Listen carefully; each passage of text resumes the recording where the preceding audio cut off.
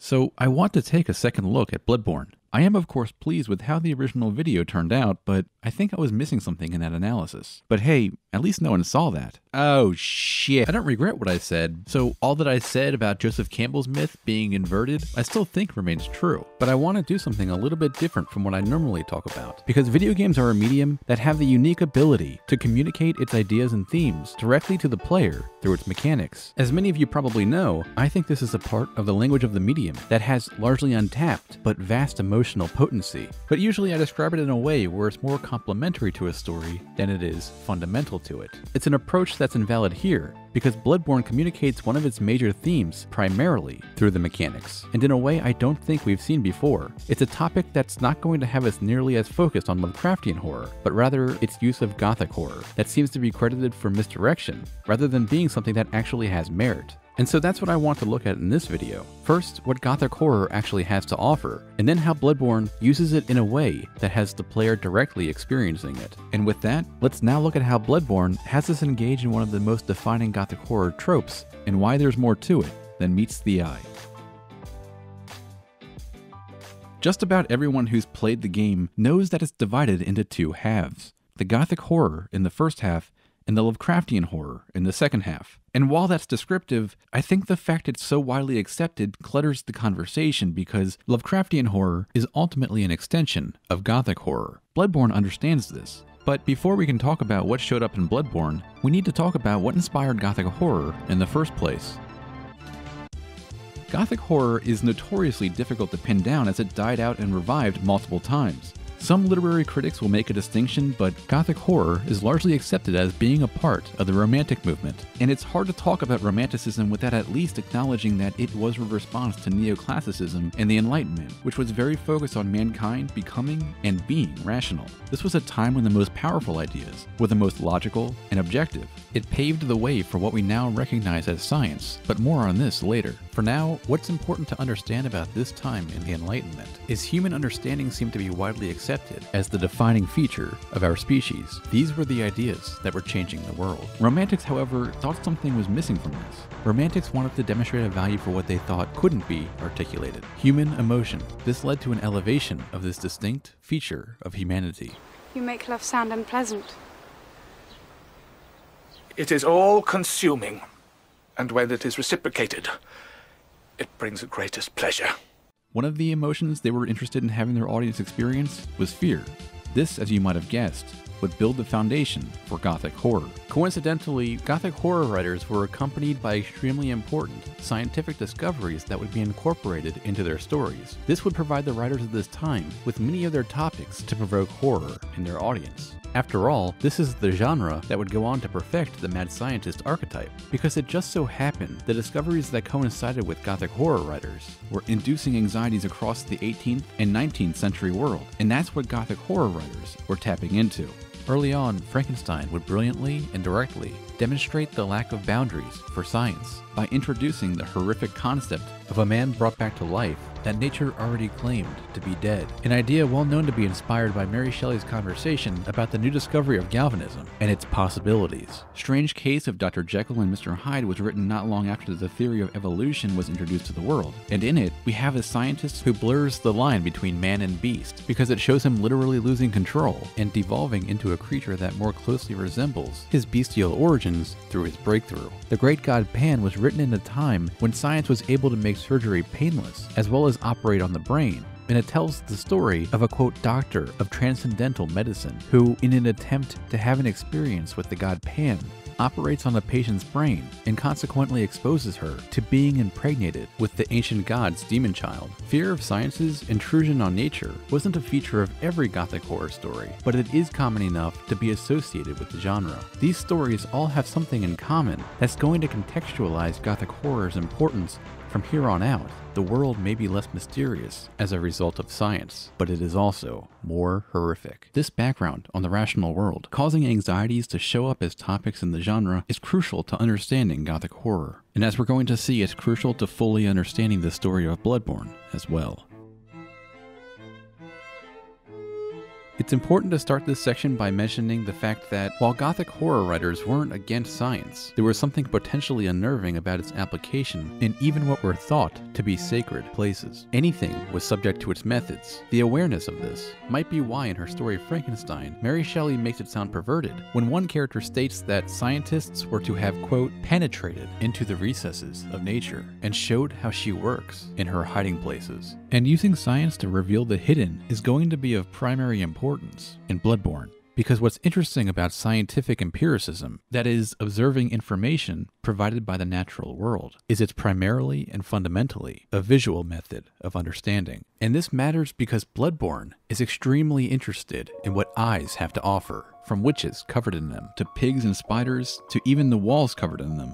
Eyes are probably the most prominent symbol in the game that isn't already a symbol. Although Bloodborne is a world that's surrounded by secrets, it's no secret that this is a story obsessed with eyes. So I want to focus this next part of the discussion on Byrgenwerth, because considering the origins of Gothic horror, the fact that it was a reaction to the potential horrors brought about by scientific discoveries in the hyper-rational world of the Enlightenment, it makes sense for Byrgenwerth to be the origin of these horrors in Bloodborne's world, too. Because Byrgenwerth is a college, a symbol of objectively researching knowledge, and that is important to note as a symbol in itself.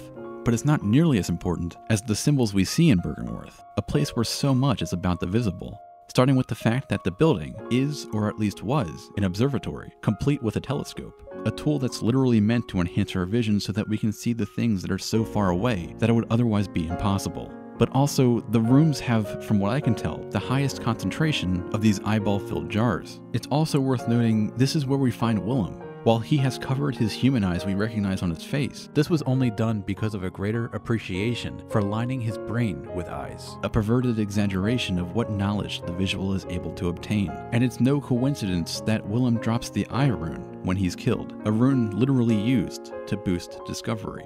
What's important here isn't simply the frequent recurrence of eyes in themselves, but rather what they are linked to, because for Byrgenwerth, it's through our eyes that we are able to make discoveries and understand the truth. And this is what led to the discovery of the Great Ones. But what's most interesting about this idea of uncovering horrors through the visual is how the player actively engages in this. We can start with the most obvious, our insight counter that increases not exclusively but commonly when characters make discoveries through his or her eyes. Further cementing the idea that this is a game intending to have players aware of the visible is our frenzy meter, a mechanic that's directly linked to whether we are exposed to a visible path to horrors we cannot comprehend. But I think that's only half the picture. While this is a prime example of the game having us be aware of our relation to the visual space in this world, I don't think Bloodborne just wants us to be aware of what we're passively observing.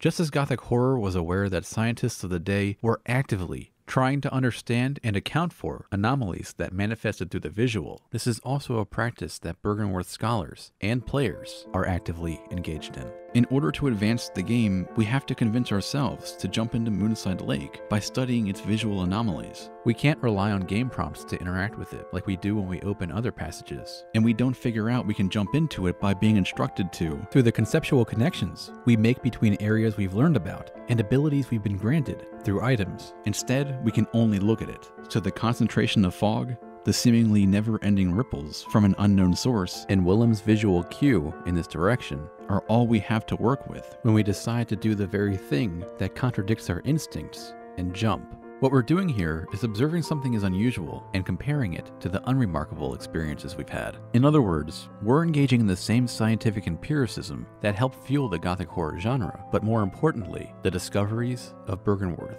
Another example is a less dramatic one, the entrance to the lore-heavy, abandoned old workshop. It's a place that offers a huge amount of value in understanding the history of Gehrman and Yharnam itself, but it's obscured behind an entrance that can only be investigated after it's seen. And even then, there are substantial doubts that this investigation will pay off since it seems so hard to reach. I know for me, I was sure that this door wouldn't be interactable once I actually reached it. It seemed like the game wasn't designed for me to get down there. But because this was surrounded by windows, and this was the only door, it was so out of place, it begged to be further examined. I was exclusively trusting what was visible, so when it did open, it made for an experience that's tantamount to uncovering a secret room in an old house. This isn't a simple situation where we see something suspicious and realize it's blocked by a progress gate like we might see in some other games. These are things that once we know how to interact with, we view the item or ability that allows us access past that point as a simple key for those kinds of locks from then on. Instead of this, Bloodborne only offers these discoveries that reveal major plot elements through what's hidden in plain sight. The only way to extract more information from them, though, is to be convinced that what you are investigating can yield more information. In other words, it has to look suspicious enough. And it only offers these kinds of anomalies that manifest through the visual, sparingly, so as to not make investigation a routine, but rather something that has the player questioning if they are wasting their time. In other words, we rarely see these anomalies, so as to not make this practice of empiricism perfunctory. This, for me at least, made finding these kinds of visual anomalies exciting, and I was eager to see what results they would yield. So like I said, Bloodborne is not a game that's simply concerned with what we are observing passively, and it's not solely concerned with what we gain through the conceptual, like we gain from lore descriptions and notes scattered throughout. Players gain some of the most important information by investigating the visible anomalies they physically see through the game space. And this wouldn't be Gothic horror without monsters discovered through the intrusive methods granted by science. And that's why it matters when we find one of the most important discoveries in the game turns out to be the ancient horror that is the amygdalas. It's not something that's clearly presented to us through a cutscene or just entering Yahar Gul for the first time. Instead, we discover these horrors through gameplay.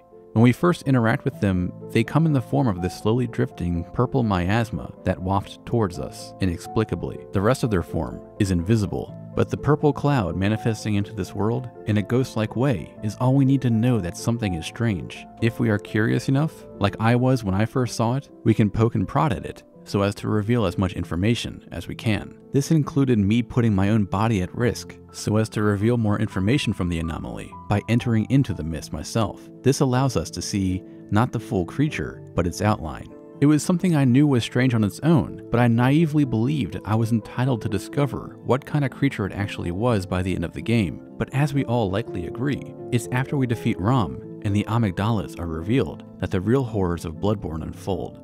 Just as Dr. Frankenstein was aware he had crossed an unknown line and had intruded on nature's secrets only after he had rested his eyes on his creation when it came to life through that infamous spark of being, so too did I not realize I had crossed a line until my eyes had rested on these giant horrors that dramatically changed my understanding of the game. And all of this matters because if players felt the same way I did, where there was a rush of excitement when they saw something strange that occurred through the visual, they were acting in that famous spirit of Byrgenwerth. Because just like the eye rune says, eyes symbolize truth. This means what we discover from the visual is so important to understanding the world, it causes us to take risks and even test on ourselves like the mad scientist Dr. Jekyll was driven to. In other words, we are engaging in the same kind of scientific empiricism many Gothic horror writers were leery of because of its intrusiveness. The importance of being acutely aware of the visual is something that's cemented by the fact that, excluding the Chalice dungeons, there are no illusionary walls like you'd see, or maybe not, in Dark Souls. Illusionary walls are, by definition, obstacles that are aided by your vision because they appear to be completely insignificant on their own. In other words, a good illusion is one that has you trust the information your vision is providing. In that sense, if we have reason to suspect a wall is an illusion, what we see has to be distrusted as a red herring, and we instead rely on other intuitions. For me, most illusionary walls were solved because I read a message from another player, or even sometimes on a meta level. I think there simply has to be more to an area from a design standpoint than what I found. Because Dark Souls games use these so much, and Bloodborne's designed levels don't use them at all, this seems like a very deliberate choice that's meant for the narrative. For Bloodborne, the visual cannot be something that leads us astray. Instead, Bloodborne's design levels replace them with breakable walls that make sense contextually. Like when we see a window and think to try to break it because it makes sense that it would break on impact. All of this stacks up to support the idea. Bloodborne isn't only a game that's interested in how powerful the observable is, it's interested in having players engaging in scientific empiricism to uncover its horrors that lie dormant until they are revealed. By having players interact with the game in this way, they become a mad scientist in their own right. And this fear, created from our own thirst for understanding the natural world, is going to support one of the game's most persistent and important themes.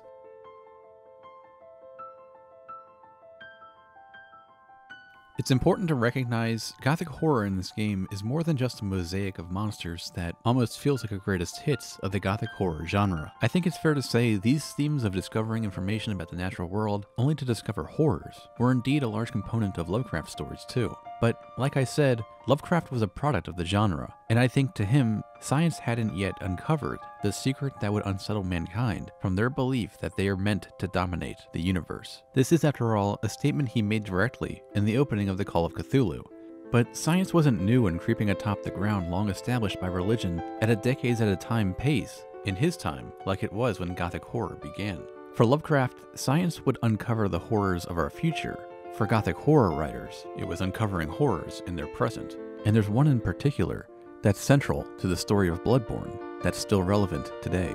It's not a criticism of science, and it's not just the idea that scientific empiricism will lead to the discovery of horrors. It's that we are engaged in the conflict between man and beast, where man is the rational being, and the beast is driven by baser instinct. The idea that the pursuit of truth is the most noble goal we can dedicate our lives to is the rational side, attempting to have our actions be consistent with our ideals. It's something I was engaged in my multiple playthroughs of Bloodborne, and something that made Willem himself relatable. And I didn't just use the tools of the rational world to accomplish this goal. I was excited for the opportunity to do so. But as we know, there's a deep visceral reaction when we finally unearth these discoveries. It's in these moments that we don't just see the enlightened creature as at odds with the bestial creature, we feel it.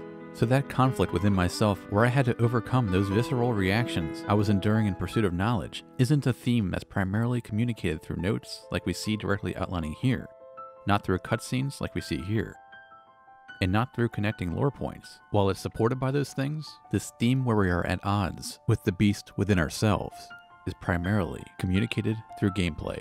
Like I said in the beginning of this video, games being able to communicate their themes through gameplay is the potent and unique attribute of the medium. And just like scientists did for society in the days of Gothic horror, with each discovery I made in pursuit of my idealism of understanding this world, I, not my character, was able to erode a little more from the naive presumption that I will be able to conquer this world after I discover its secrets. And that's what's important here. I was actively uncovering these horrors through my genuine curiosity that the game was so good about provoking and allowing me to further explore. And before I knew it, I had crossed a line. This was the essence of the most famous Gothic horror stories. The world is now less mysterious, but it is also more horrific. So as much as I believed I would tame Bloodborne's world by understanding it, its secrets didn't only reveal horrors in the game world, it revealed the horror within myself. An unsettled creature provoked by our rational side, lying in wait within all of us. Thank you for watching. I apologize for how long this took. I've got excuses, but do you really want to hear them? A huge thank you to all my patient patrons for being so generous with how much slack they allow me. I'd also like to thank Grant Vogel, Elroyd, Max Mills, Rainbow Hawk 1993, Dan Stumpf, Shane Levengood, Attila, James Burgett, Abit Bakistanli, Gianluca Romeo, Thomas Greenberg, David Sternberg, KD, Furious George, Jack Panett, Lupus Yonderboy, Ashley Dawkins, Ben Jones, Joshua Herman, and Rita Wallstrom. If you'd like to join this awesome group of people, whom I'm extremely appreciative of for helping to fund this Dolphin's endeavors, you can become a patron at the link provided below. Thanks again, and I'll see you guys next time.